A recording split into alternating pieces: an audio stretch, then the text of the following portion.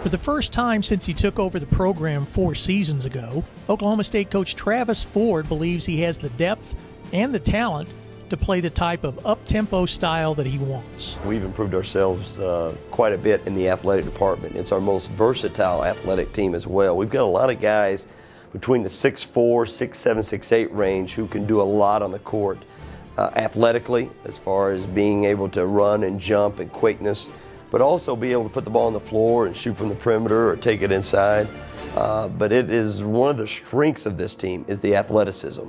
Freshman LeBrian Nash, a versatile 6'7" guard forward, is a consensus 5-star recruit who was selected as the Big 12's preseason Freshman of the Year, who could make a big impact. Yet to be determined. We think he can be a big impact as far as his talent level. Now, how quickly is he going to pick up, you know, the work ethic you've got to play at this level? How quickly will he pick up, you know, the offensive and defensive schemes, understanding you got to play on both sides of the court, all the typical things every freshman's got to go through. But there's no denying he could help us in so many ways. I think it's going to start with me, because if I'm doing good and getting the team involved, I think everybody can do well, and we can get up to the 80 points range and try to get everybody involved.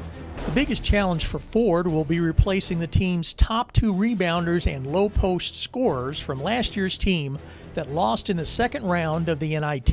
It is going to be very, very difficult. It's going to be a battle and a war every single night. There's no way around it when you've got to play everybody twice.